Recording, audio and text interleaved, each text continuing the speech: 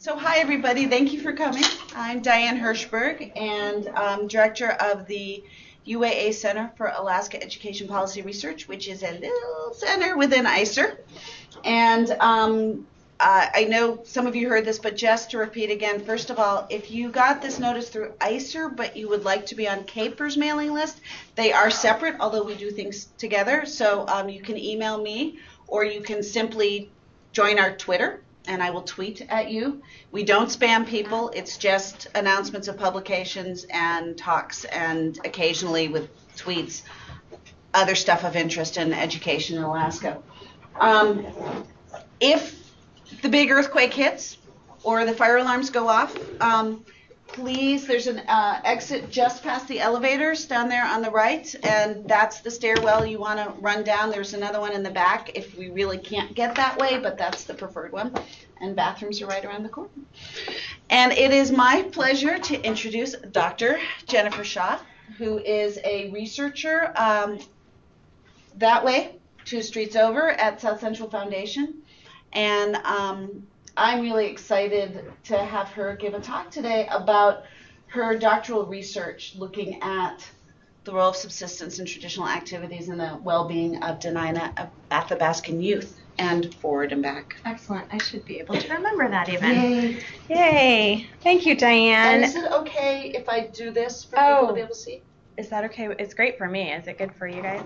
Okay. I recognize a few of you. I'm hoping to make some new friends today. It's nice to see some faces of people I don't know yet. So, look, and I have time after to stay and visit for a few minutes. I don't know if this room has, but if anybody has questions, I also have cards that I brought.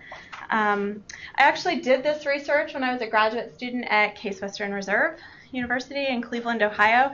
I had been living up here for, I've been here for 11 years now, and I finished this a year ago. So I did the research in 2008, 2009, and was building up to it until then. So I came up here to do the research and find a home for the research for myself, really, and a topic for the research, and this is where I landed, was in Dena'ina country, inland Dena'ina country. So some of this is going to be a little bit, for those of you that know Alaska really well, as I'm assuming most of the people in this room probably do, some of it will be a little bit basic. This is an elaboration of, at the beginning, when I described the research site, this is an elaboration of my dissertation defense that I gave for my professors in Ohio, who are not as familiar with the research site and the geography and the cultural landscape. So I was in Southwest Alaska, which most of you are probably familiar with this incredible map that Michael Krause and his colleagues did. But I was in Dena'ina country, which is comprised of 4 different Dena'ina or Dena'ina groups in Southwest Alaska, and I was in inland Dena'ina area. While living there as a national park, actually let's go back to the prettier picture for a second. While living there as a national park ranger and a graduate student, I visited several Dena'ina, Sugpiaq, and Yupik villages, including the Dena'ina Athabascan village of Nundalton. And this project emerged from those visits, from my conversations with elders, and from my interest in doing health-related research with Alaska Native youths as a graduate student in medical anthropology, with an emphasis on the intersections between adolescence, well-being, and culture. So just to give you an idea sort of demographically of how, getting a little bit more narrow in scope now, we've moved from Southwest Alaska down to the level of the borough. The Lake and Peninsula borough, where the research took place, is primarily Alaska Native. It's a mixture of the Dena'ina and Yupik and some Sugpiaq peoples, and follows the composition really of the state when you go from urban to regional to village level or borough level in terms of major groupings. Getting a little more specific, Nundalton or Nuvendalton, as it's called in the Dena'ina language, is about 165 year-round residents, but like a lot of villages, that number grows a lot in the summer. It's about 190 miles southwest of Anchorage, and about 85% of the community is Dena'ina. It's like a lot of rural Alaska communities. very youthful. About 30% of the population is 18 or under. And like most of Alaska villages, it is also based on has a mixed subsistence-based economy. The lake that you see is 6 Mile Lake. It lies at the southern tip of Lake Clark, which contains the northernmost spawning grounds of the Bristol Bay sockeye salmon fishery, which has been in the news a lot lately. For those with watershed interest, the progression from north to south is Lake Clark, 6 Mile Lake, New Halen River, Lake Iliamna, Kvichak River, and then Bristol Bay. Well, the community members have ancestral ties to the region going back farther than anyone knows, at least 1,000 years that we know of, with the oldest archaeologic site largest, I should say, archaeologic site in Alaska, the Kvichak archaeological site, that dates back about 1,000 years. Residents have been in this particular location since the 1940s. In the early 1900s, people moved from Lake Clark down to 6 Mile Lake due to epidemic, and then in the 1940s, due to shifting patterns of the lake shore and the mudflats, they moved from what's now called Old Non-Dalton down to the current village site. So there's a lot of migration between the village and Anchorage for seasonal activities such as fishing, medical appointments, shopping, and family events. And about 97% of all non-Dalton households use subsistence resources in the last fish and game subsistence harvest. In the 2004 subsistence harvest, about 97% used subsistence resources. A more recent harvest, however, showed 354 pounds per capita, which is down from the 600 pounds in 2000, but still a substantial amount of meat and protein coming from subsistence. Okay, so I'm going to talk about subsistence a little bit in theory, and then we're going to move on to subsistence in the lives of the youth that I talked to and spent time with over the course of about a year. So anthropologists have long studied subsistence practices in northern peoples. Until fairly recently, however, most of this research theorized subsistence as a function of physical survival and focused on documenting the tools and techniques of hunting, fishing, and gathering societies. This constituted the salvage anthropology, some of you may be familiar with that lovely term, of Franz Boas and some of his colleagues in the early 20th century. Their primary interest was in understanding the particularities of these societies through rigorous documentation of their material cultures and belief systems.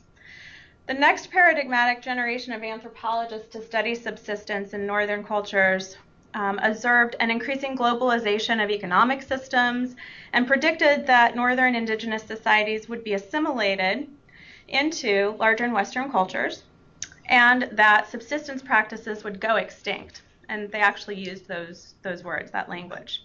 They did not. For these anthropologists, subsistence was primarily an economic activity and one that would no longer need to be practiced or would be needed once northern peoples were absorbed into the larger Western cultures that were engulfing them in the search for natural resources and political dominance. Instead, northern societies did what human cultures have done for time immemorial. They adapted their practices and with them their politics. Most recently, northern anthropologists postulate that subsistence is a tool not just for economic survival, but for political discourse, for negotiation of power, and for the instantiation of contested and, yes, sometimes threatened identities. In other words, subsistence doesn't merely feed the physical body, as Boas postulated, or drive the economic engines of society, as Chance suggested, and later came to understand was not the only engine that it drove. But it sustains and represents the emotional and cultural well-being of Alaska Native peoples that is necessary for not just surviving, but thriving in the face of historical trauma and contemporary and ongoing threats to survival, such as high rates of suicide among Alaska Native youth, particularly young men. So that's subsistence in theory in a nutshell. Subsistence in practice in Dena'ina country includes activities of hunting and trapping, of small and large game, such as moose, bear, caribou, sheep, beaver, seen here on the drawing rack, porcupine, grouse, and Arctic hare, gathering of several kinds of berries, wild greens, mushrooms, and other plants. Wood is also collected and or used by most families to heat homes and steam baths. In fact, they thought it was funny that in the apartment that I had in the village, that I only had a monitor heater and I didn't actually have a wood stove. And when they heard that I didn't have a wood stove at home in Wasilla, where I was living at the time, they thought that was really funny and that I was really stupid, because when the power went out, I was going to be really cold and they weren't. Perhaps the most important Dena'ina subsistence activity is fishing. In my early visits to Non-Dalton, elders shared concerns that youths were not taking up the cultural traditions that had sustained their people for generations. They feared that youths lacked the engagement with these activities, especially with subsistence activities, and that this foreshadows a decline in both the individual and collective well-being of the Dena'ina people. I was particularly interested as an anthropologist of childhood and adolescence, focused on health and well-being, to know what the youths themselves would say about this. And so that really was where this project found its roots, is to begin to talk with youths and to find out exactly what they're thinking and feeling and what they're doing and what they would like to be doing in the future with regard to their cultural traditions.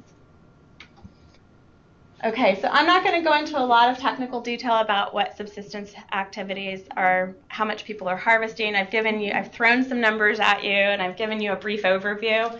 These are some great resources, though, for those of you who are very interested in subsistence. If you want to know more about Non-Dalton, a very detailed ethnography of the people of Non-Dalton that was written by a local resident, Andrew Baluta, in collaboration with a UAF the late UAF anthropologist Linda Alana, is a wonderful resource. They're out of print, but you can sometimes find them roaming around the internet, and I have extra copies because I was buying them up when I found them as I was doing the dissertation. I couldn't have enough of them. And then the Department of Fish and Game has this wonderful website where you can go and look up their technical reports on subsistence from across the state. We have really a fabulous resource in our Fish and Game, our ADF&G subsistence division. They're the little-known division of Fish and Game, in the shadow of wildlife and the fishing folks. But they do a lot of really incredible ethnography and survey work, and I would recommend looking at their publications. So to give you a brief overview of, I said I was looking at the intersection of subsistence with childhood and and culture. So I'm not going to there's a whole section in the dissertation where I talk about theories of childhood and adolescence and how we as anthropologists have historically and today, in my position where I come from in that tradition, like to look at childhood and adolescence. This really sums it up, and this is actually not even an anthropologist. This is, I think Barbara's an educator. Mm-hmm. She's an education policy at UCLA. So Diane and I had fun discovering that and discovering her work, really, because she is doing some really amazing work. For those of you in the back, I'm going to do the thing you're not supposed to do and read right from the slide. But this really sums up kind of where I was coming from, both empirically in terms of what I wanted to observe and look at and record, but also philosophically and epistemologically. From a participation perspective, we examine in closer focus the actual processes by which children participate with other people in cultural activity and the ways they transform their participation. The investigation of people's involvement in activities becomes the basis of our understanding of development rather than simply the surface that we try to get past.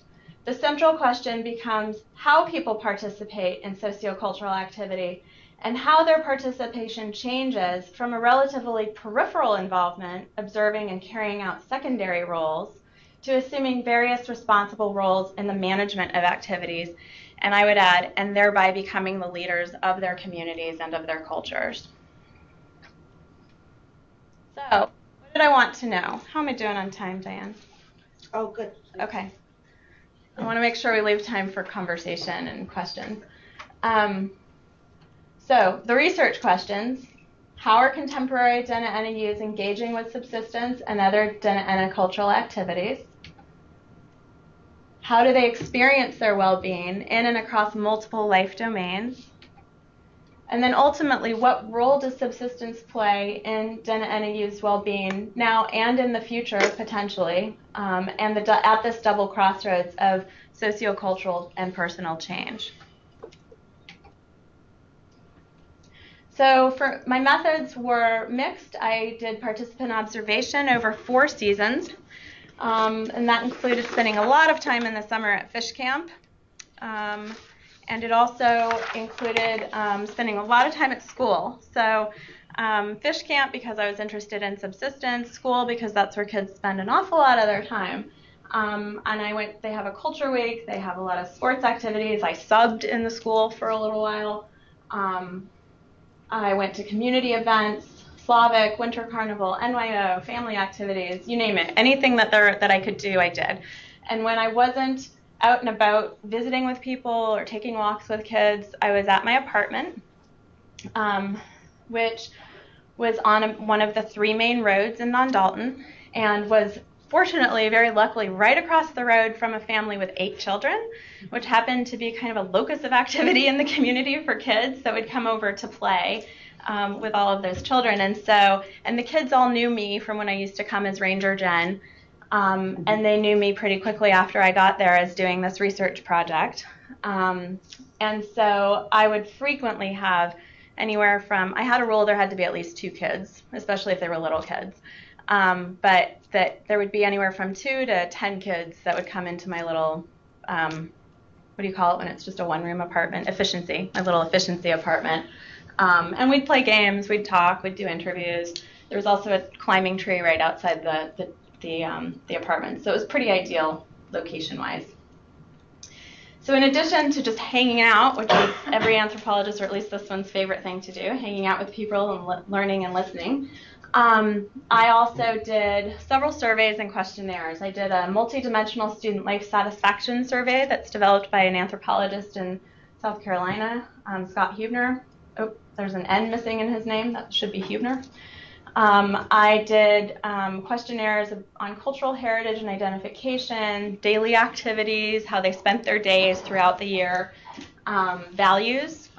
Kids rated the personal importance to them of a long list of Athabascan values, their daily routines and activities, and their future aspirations to participate in specific activities like various subsistence activities as well as non-cultural activities. I also did a series, and this was kind of the really, well, it was all really important, but this was where a lot of the qualitative data came from, a series of semi-structured in-depth interviews with each child. These were developed using I don't know if any of you are familiar with the developmental assets from the Search Institute and Peter Benson's work. He passed away, I think, last year or the year before, but I got to hear him speak in the 1990s and was really impressed with what he was doing at the Search Institute, looking not at what was wrong in children's lives and what wasn't going right, but what was actually contributing to things going well. So over 300,000 youths, there are now many, many cross-national studies, but there were over 300,000 youths in the original study from grades 3 through 12 that were interviewed, surveyed about their well-being, and that established support for these 40, what he called and copyrighted, developmental assets. And these are factors that, when they are present, have a direct positive correlation to educational outcomes and health outcomes and other good outcomes, things that we want to see in children's lives. So this publication, Helping Kids Succeed Alaskan Style, was commissioned by and published by the Alaska Association for School Boards Institute for Community Engagement. It's a mouthful. They did a really wonderful project that I was not in Alaska yet for, where they went to many different Alaska communities and interviewed kids and elders and school teachers and parents, and held talking circles and community focus groups, and tried to figure out just how relevant are these 40 assets that have been shown across the rest of the United States to be directly empirically linked to good childhood outcomes. How relevant are they? How appropriate are they for our communities? And they did some adjusting to redefine some of those assets, the definitions of them, to fit the Alaskan context. So self-esteem is one of the 40 assets. And they're not all psychological, internal psychological factors. Some of them are more than 3 adults other than the child's parent knowing them, caring about them, and the child, having those 3 adults, at least 3 adults in their life that they know care about them. Having a community where when people pass each other on the street, they actually look at children and smile instead of turn away are some of the things that came out of their work. So it goes from individual psychological all the way to social and cultural features, although more social than cultural. Anyway, they did this and they tweaked some of those, and in Alaska, for example, self-esteem in an Alaska Native community isn't how I feel about myself. It's how much I know about my culture and am connected to it, and how much I know about my cultural literacy in terms of knowing about other Alaska Native cultures and feeling comfortable and competent to talk about and with people from those cultures. So very interesting changes to the assets. These became the basis. I wasn't testing the assets. I wasn't surveying for them. I simply wanted to use questions when I asked kids about their lives that had been determined by people here in Alaska to be relevant factors for them in terms of what constituted well-being, and to be asking questions that were also focused more on what might be going right than on what was going wrong. So this is a case study. I should have mentioned that right up front. So we're talking small numbers. This is an in-depth ethnographic study. Small numbers, lots of depth, lots of interaction with each participant over the course of a year. 19 kids, about half and half, male and female. More older kids than youngers. About two-thirds were in that older group between the ages of 10 and 19. 53% of the kids described themselves as Russian Orthodox. 11% said they believed or felt connected to Alaska Native Dena'ina spiritual tradition. And 5% said they were connected to both. And then, of course, some said, I don't know, or nothing, or chose not to answer. There's much more detailed information on all of these in the dissertation, of course, but essentially 71% of the parents of these children were residing in the village during the research. 24% were outside of the village, and 5% of the parents were deceased. Okay, so to the findings. And again, there's a lot more detail in the dissertation, and so I was sort of trying to figure out what to pick out and show you.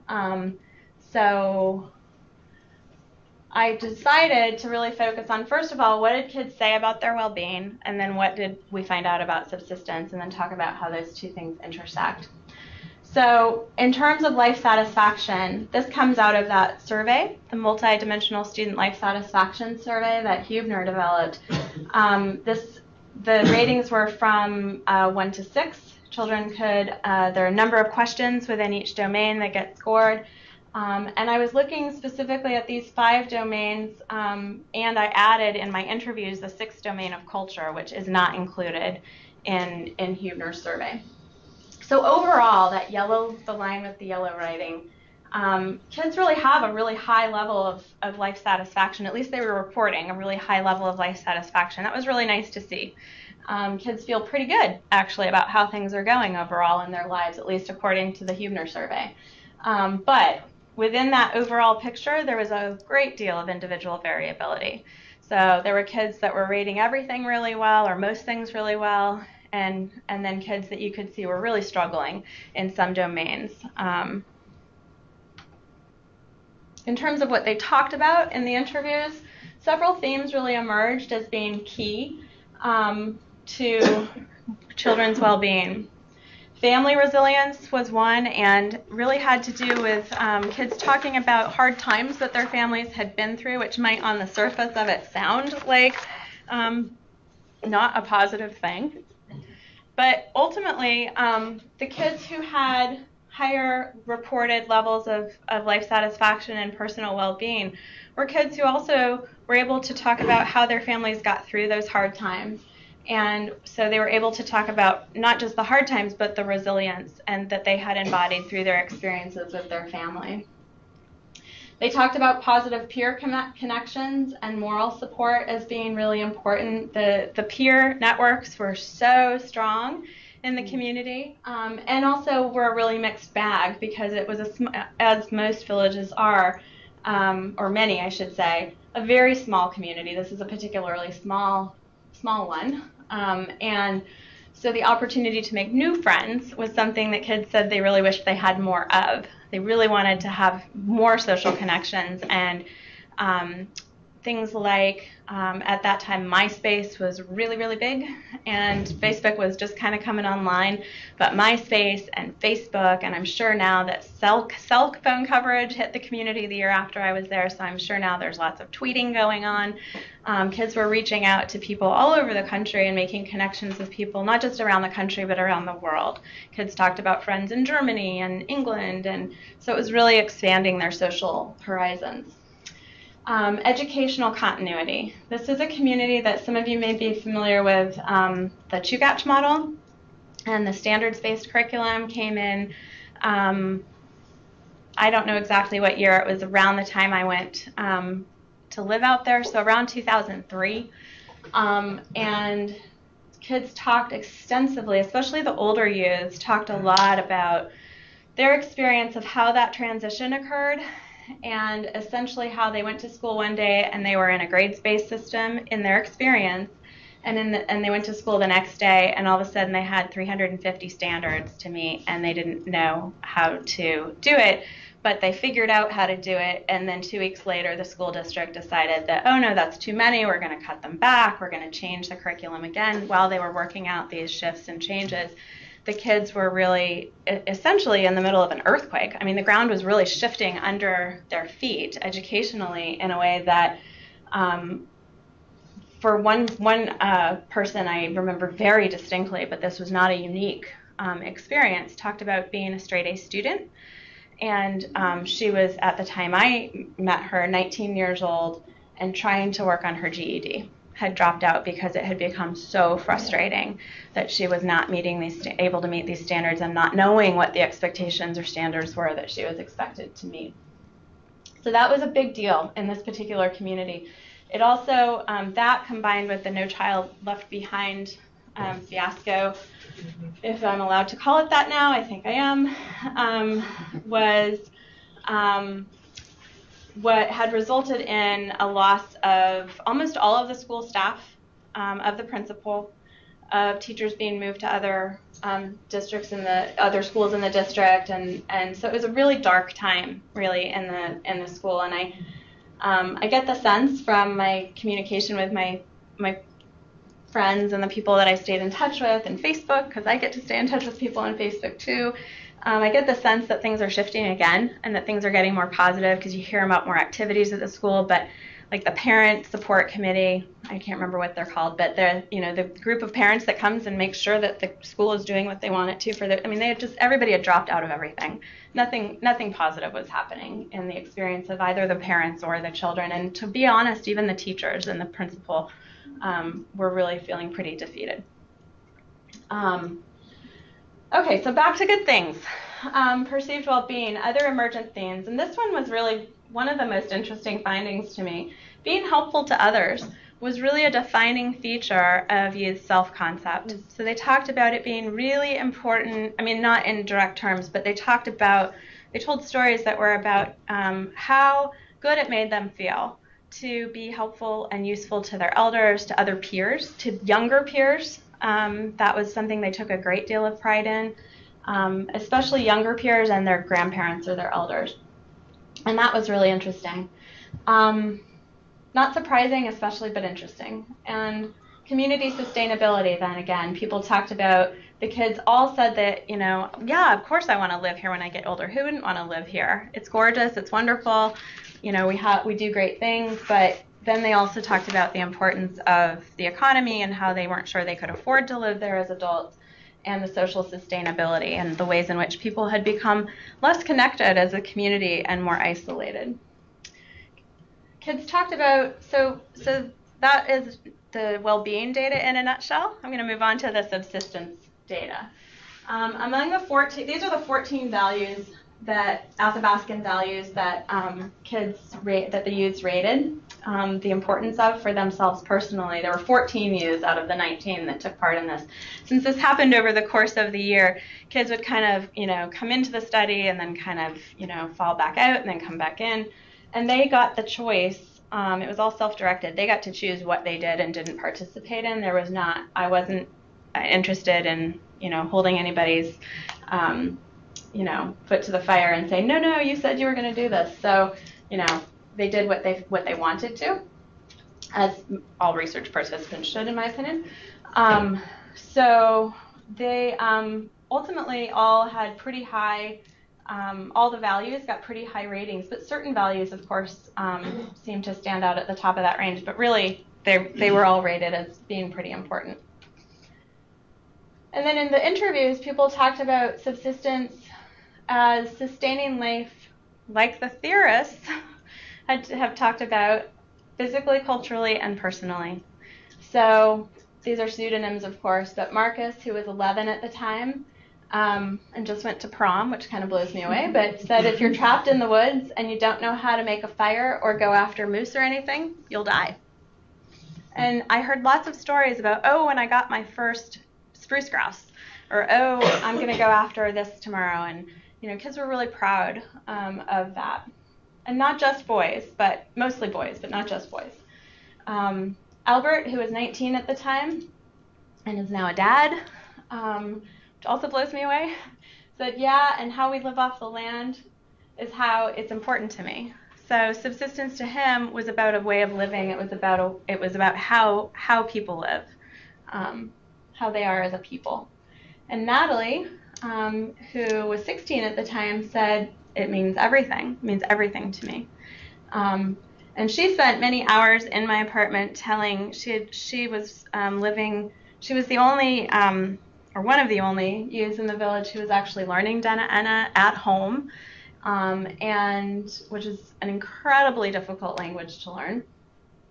And she would spend hours telling stories, traditional stories, to other kids, and they would try to participate, and she'd go, no, that's not how it goes. This is how it goes. So she's really a culture bearer in her community, and I think will continue to be. Subsistence is a value, and this is, I'm sorry to do this to you, but I felt like I needed to at least give you some exposure to some of the more discrete data in terms of what kids said was important to them. I asked kids, what are your least favorite subsistence activities? What are your most favorite? What does your family do? What do you do every year?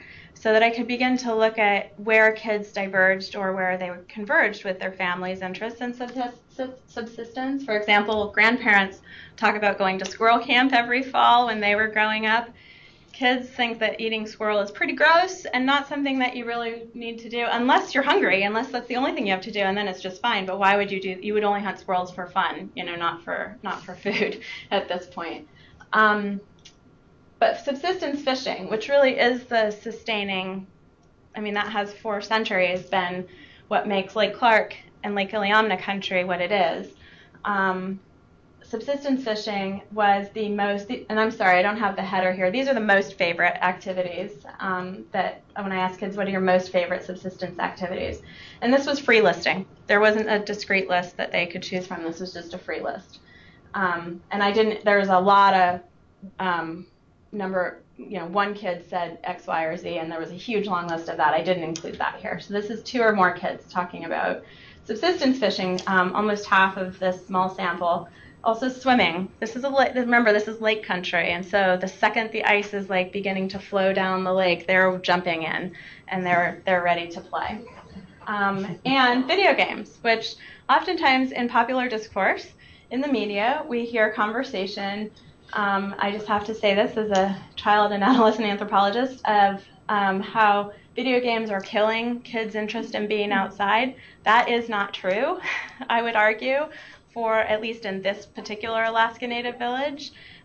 Kids are doing both, and that is really my mantra when it comes to talking about a lot of these sort of polemic conversations that we have with each other or we hear in the media or in academic discourse about this or that. It's not this or that, it's both. And kids are really selectively choosing the best of both worlds or all worlds and figuring out how to merge them in this kind of cultural syncretic creative process, which is really fun to watch. So in terms of what they're doing, 92% of the kids fish on an annual basis. I did include the specifics for fishing just so you could see some of the different types of fishing. 25% of them set net, 17% of them actually set net in the fall, so that's noodleby. I don't know if anybody has ever fished or knows about fishing for spawned out salmon, spawning salmon, but red salmon, and that's a delicacy that some families still do. And then 83% of the kids just said fishing. They didn't indicate more specifically what they were doing. 92% are gathering, and 67% are hunting. So hunting's really gone down because in the last 10 years, the caribou have really moved away from the village, and so and the moose population isn't really very good there. So there's a lot less hunting than there used to be. It takes an enormous amount of cash resource for the gas and the Honda and the ammunition to get to where the animals are now. Use least favorite subsistence activities, interestingly, also fishing, and hunting and trapping and gathering. So small sample. We can't tell a lot about what this means, but what it tells me is there's variation, and these are the key activities to be focused on. So barriers to use subsistence practice. I left this in because one of my advisors really loved it because it's the Venn diagram circles. I thought it was kind of cheesy, actually. But she made me put it in the dissertation, so I figured I would trust her because she's a lot more experienced, successful researcher than I am at this point. So I wrote a little blurb in one of the Fish and Game technical reports a few years ago on children at fish camp, and essentially what I talked about in there is what's happening here is in that first top circle, that fish camp isn't the only camp in kids' lives now. There's Bible camp, there's science camp, there's culture camp, there's all kinds of camps that kids can attend, formal camps as well as less, they're not necessarily called camps, but there's a whole lot of things that kids can be participating in during the summer months when they're not in school. I'm not talking about during the school year when we know that they're consumed, 7 or 8 hours a day, presumably with school. So there's a lot of competing interests, and kids have to choose which of these opportunities do I want to learn from my grandparents, my parents, do I want to spend time at home and play at fish camp, which everybody talked about positively, to be honest with you. Nobody said, I take that back, one youth said, I don't really care for fish camp. But for the most part, fish camp is really fun. And so they're making these choices about, do I want to go learn science this summer? Do I want to go take part in this program where I get to meet kids from Southeast and I get to have a broader social network and I get to increase my career or my educational opportunities, or do I go to fish camp? So there's a lot of competing interests going on. I mentioned the scarcity of animals. I mentioned the need for cash, but also mentors. There are I think that for those of us that pay attention to these things and work in these areas and live in these areas of Alaska where we're aware of kind of that, the issues that were created that Diane and Lexi have written about with Alaska boarding schools and other reasons why people, whole generations of people had to leave. And so there was a whole lot of intergenerational learning that got lost, and not the how do you do the how do you put up fish at fish camp, but the how do you teach a younger generation, that kind of learning that got lost. So kids really talked about needing mentors. There was a Dena'ina language teacher at the school, one of the community members who volunteered to do that, which I find amazing. I mean, who volunteers day after day at a school to do something so hard?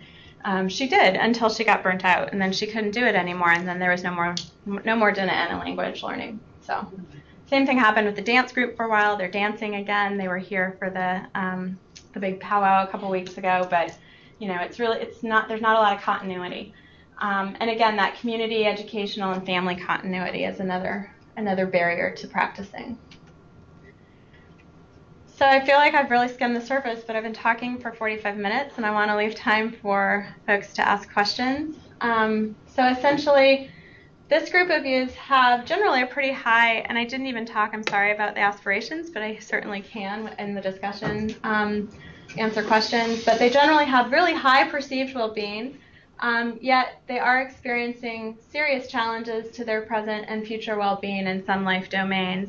They all, almost all, have really high aspirations to participate, or had, I should say, this was several years ago now, in subsistence activities as adults.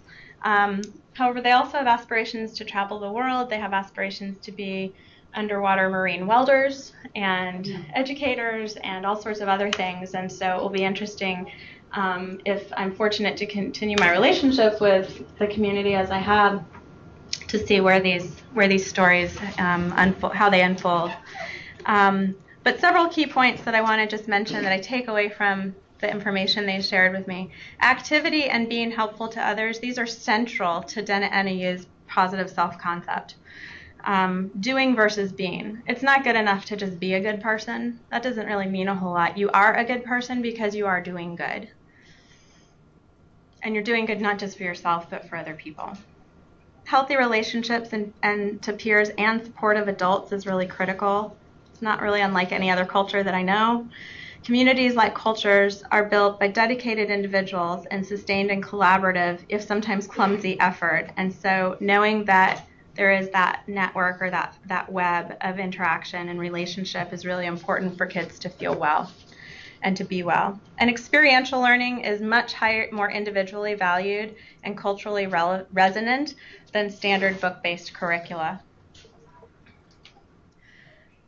So, in conclusion, in inland Dena'ina country, and I suspect in other Alaska Native communities as well, subsistence and other cultural activities are in principle and in practice protective factors that promote youth well-being by fostering connectivity, continuity, and coherence to valued others in the past, present, and future.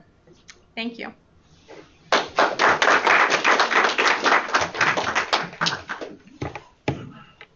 Hi, thanks. My name's Carlos. I'm 23 environmental subsistence. I have to get back to work. Okay. Some pictures of your show so we can show it more. Sure, absolutely. Right, thanks. It's nice to meet you. Thanks for coming. Thank you. Yeah. I just want to step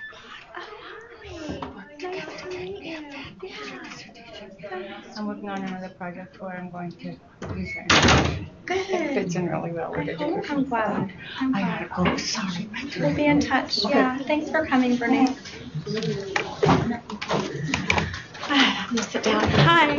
Hi. I can't see it. I have to just say, you on a very, very personal Do you guys mind if I just join you at the table? Is that okay? please do. On a very personal level, and introduce yourself. my name is Becky. Hi, Becky. Hi. Thank you. And on a personal level, it's really cool, shall we say, to see how you've taken, frankly, the assets framework and how you use that as part of the foundation as well as the cultural values.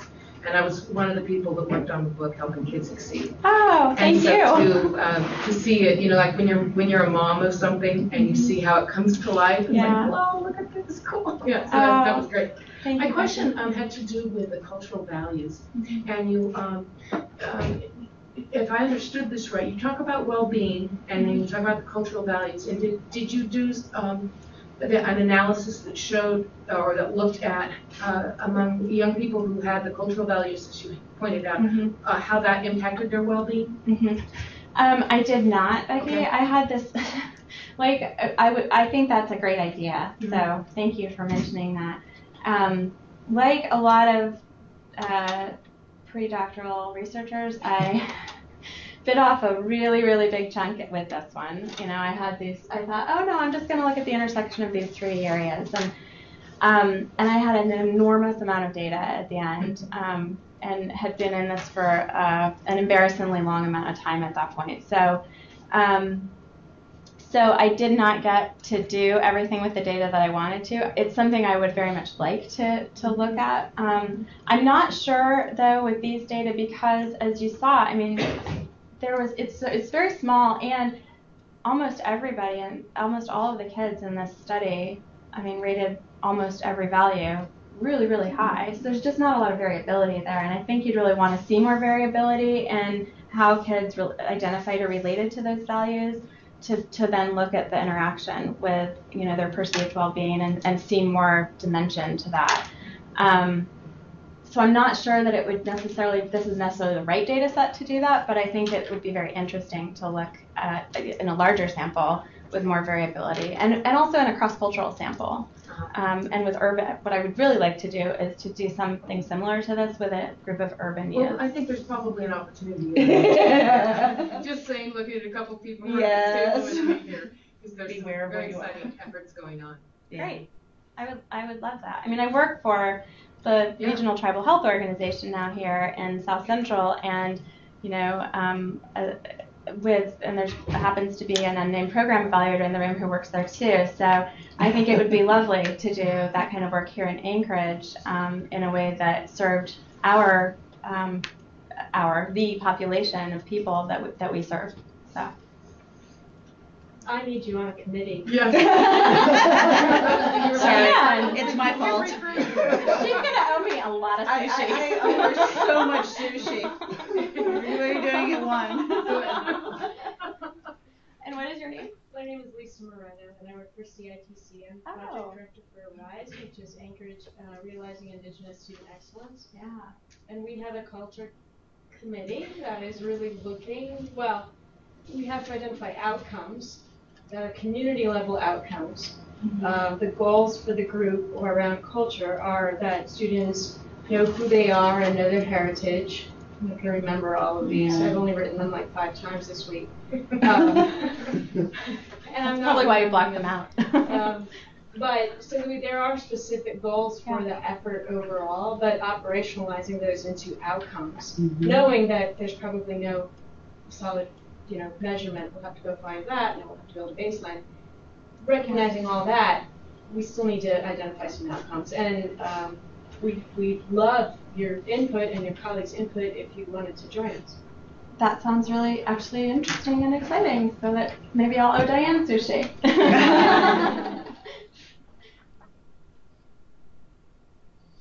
I'd be curious about your thoughts on the intersection of traditional and subsistence culture and the very modern culture of cell phones and social media and playing of video games. And this is Richard Webb. Oh, excuse me. Yes. And he's a technology and gaming person who knows somebody that you and I know in common too. Okay.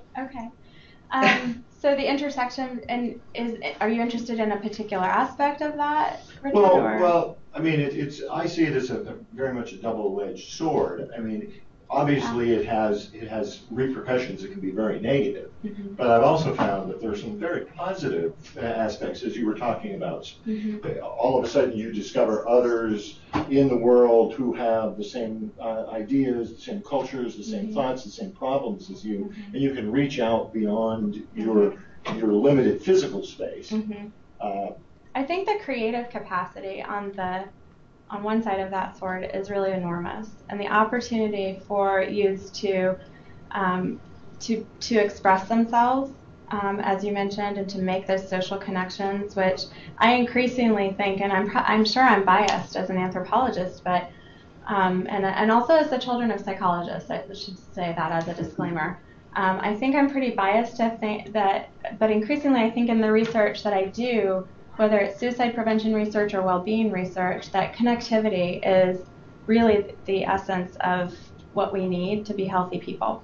I mean, we need food and water, and we need clean air, and we, all that stuff. But at the base, in terms of what drives those things, connectivity is really key. So in that sense, I think these tools that you're describing, this modern technology, yes, they are double-edged swords, but so is a gun.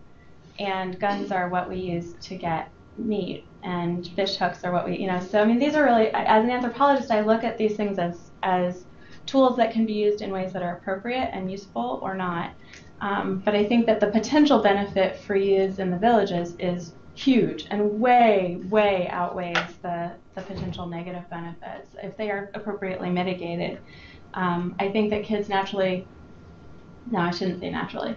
I think that kids, at least in Dena'ina country, want to be outside.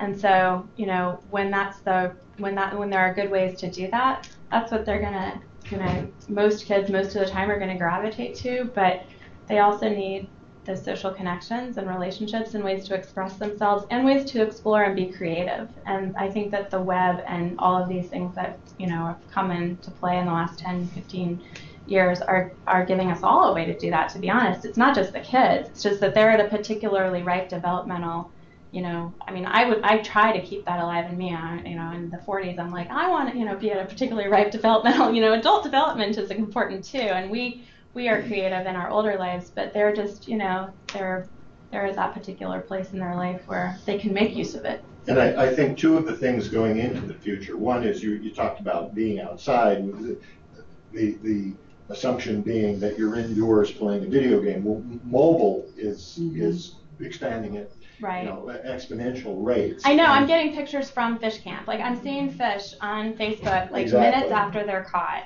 and I'm thinking, why am I here and not there? But the other thing, there are other ways in which, aside from the social aspects of this, the physical aspects. Like, I remember reading, and I wish I had kept better notes, but I remember reading an article when I was in the field. Lord knows where I came across it, but it was an optometry article where they did a study of kids playing video games, and they were basically showing I just remember their finding. I don't remember their methods, but they found that kids who play video games a lot have much more eye acuity. There's their ability to discern things in the environment. They can pick things out much faster, which made a lot of sense. Intuitively it makes sense. And then I'm like sitting there in my little apartment with a window that overlooks some of that beautiful scenery, and I'm sitting there with a kid doing an interview one day, and he was like, "Hey, did you see that wolf just go by on the other side of the lake?" And I was like, "What are you talking about? That's like way far away. How did you pick that out?"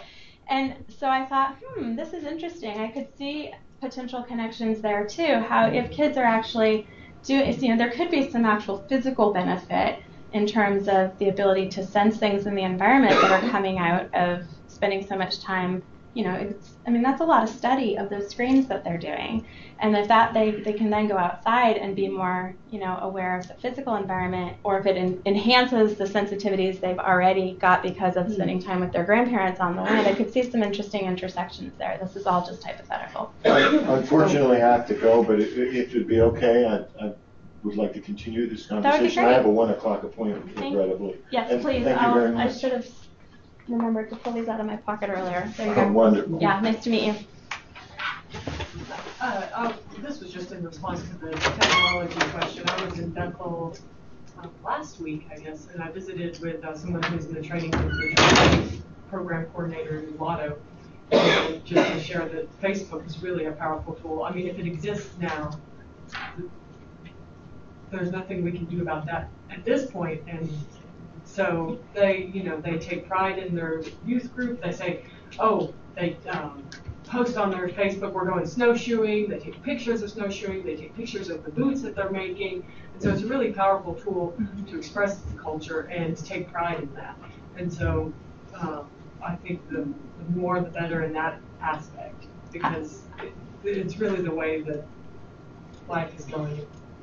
If they can take pride in their cultural activities and share them in that way, because that's what kids love to do, then it's really pretty powerful. And it's provide a great network group. In addition to posting their images online, they provide advice to each other and remind each other about test dates and all those things. So it does create that connectivity, even if it's technology based.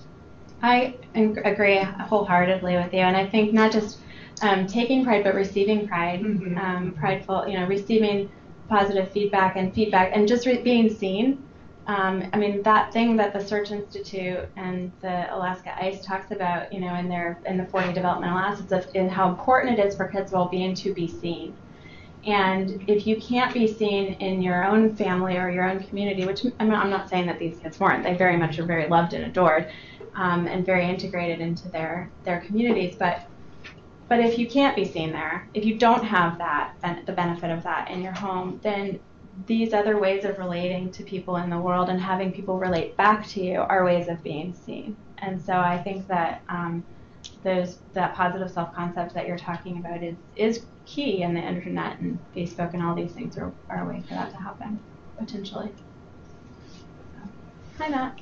Well, okay, so one last question. This is probably not answered. Matt can be concise. Hi. Difficult. No, since your findings clearly show that there's not that much variation, that most of the kids were involved, I was wondering about the one or two who weren't, and obviously you're limited to what you can say about that because of privacy, but it seems to be in some ways, are these just individuals who fall through the cracks, or is this I guess the exception can actually help prove the rule in some ways. So Absolutely. So I'm wondering if you looked at those people in more detail. No, I couldn't. I mean, I would love to. I would love to have looked, or asked questions. And can I interview you about why you don't want to be in my research study? I mean, that would be awesome. But no. I mean, I can tell you. I think it's not all one answer. It's a great question, though. I just want to say it's a great, concise question and I had the same question myself, and to this day do. There were 75% of the eligible kids took part, and I didn't mention that, but I should have. So it was a pretty high participation rate. The few that didn't, I can only speculate about after being there for a year and seeing kind of them, being able to observe them interacting with other people, certainly, and subbing in the school. I think it ranged from potentially personal traits like shyness to which happens, even to we extroverts sometimes, and to things like relationships that we're all consuming, like romantic relationships that this is just not where I want to spend my time because I'd really rather be hanging out with my significant other. I think that there may have been some families that maybe were more protective, and therefore kids also were being more protective of their families. That's a possibility. But I can tell you that of the kids that did participate, there were kids that were heavily involved in subsistence and kids that weren't. There were kids that were in families where there were lots of social problems, active social problems going on, and there were kids in families where there weren't. I can tell you within the kids that did participate, there was a lot of variability. So I guess specifically I was interested in that one thing I noticed in the community is there's in religion you have like half or more are Russian Orthodox, and then you have a group of evangelical Christians, and then people who said they weren't religious, and I was just wondering if that was related at all to. No, the evangelical Christians in the community for the most part are not Dena'ina, and therefore were not eligible to take part in my study, which was really convenient for me because I was studying, I really wanted to know about for Dena'ina use, for Alaska Native use. So they're not Native? Most of what I reported here is all from kids who are Alaska Native, but most of there's some missionization that has happened in the village, but it's been very resistant historically. There have been missionaries in that village in pretty much the same house for literally decades. Literally in the same house. There's a book written on it. Arctic Barnabas, I think, wrote a book on it. And the two nuns, they're not nuns, the two women, I don't know why I called them nuns, that's terrible.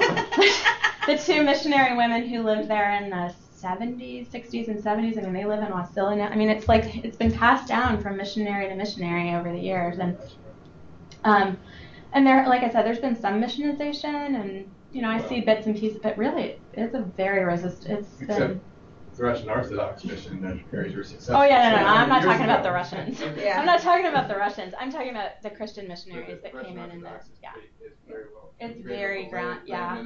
And Linda Alana writes about this, how the Russian Orthodox missionization and the approach of the Russian Orthodox missionaries really. It was so different. It was able to be integrated into, and it really supported the Dena'ina worldview in a lot of ways. it of course shifted it and changed it too, or people used it to change their their worldview. But it was a much more gentle and integrative, more missionization than the evangelical and a lot of the written other languages were developed by the Russian missionaries. Yeah, I mean, it gave them vehicles for in some ways that they didn't have before, and they saw that opportunity and they used it. So it was really quite crafty and quite smart in that sense that communities were able to use those resources to their advantage. Now, I'm not saying it didn't come, that there isn't more to be said about that, but yeah, that's very different than the missionization happening today. And people are they're very respectful of the missionaries, and the missionaries actually were my landlords, and so I spent quite a bit of time with them. They were the ones with the resources to have apartments. But they're valuable in other ways. They're valuable mechanics. They're valuable because they're good people who welcome children into their home, and kids could go there at any time of the day and be safe and happy, and they are great members of the community, but they are not converting a lot of people. Well, thank you very much. Thank you people so are welcome much. to stay if you want to.